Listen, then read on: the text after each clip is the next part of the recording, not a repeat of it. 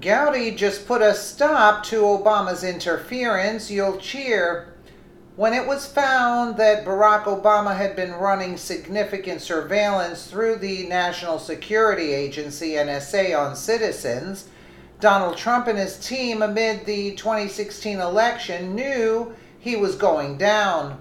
A few reports had been found that the illicit surveillance had been done to attempt to break President Trump, and Obama was blamed for working for a shadow government.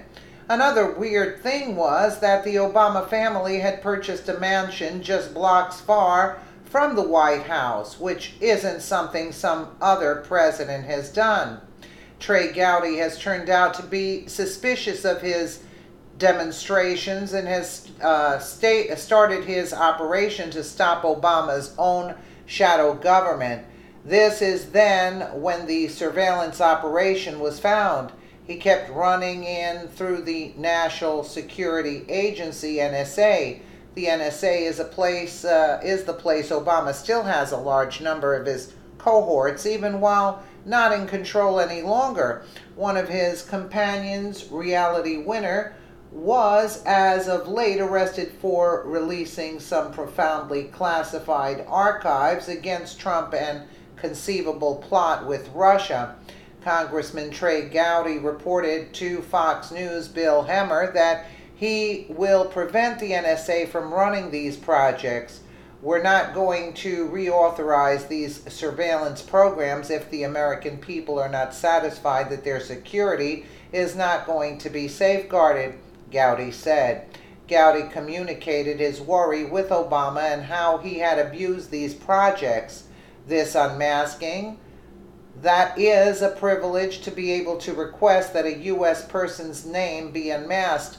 I want to know who's making the request and what is the evidentiary basis of that request, and if it's late in your tenure, like the day before you leave office, that should send off alarms and sirens in your head as to why that person did it. Trey Gowdey is on top of his game and working to ensure that nobody can do this once more. What do you think about this? I think Trey Gowdey is right. I mean, and again, Susan Rice was let go. She was taken off the hook for this. I mean, because McMaster's has given her the okay. I mean, this is ridiculous with Obama. I think Gowdey has to put a stop to this and find out what was behind all of this. Very suspicious behavior. Let me know what you guys think in the comments below. And again, thank you so much for watching.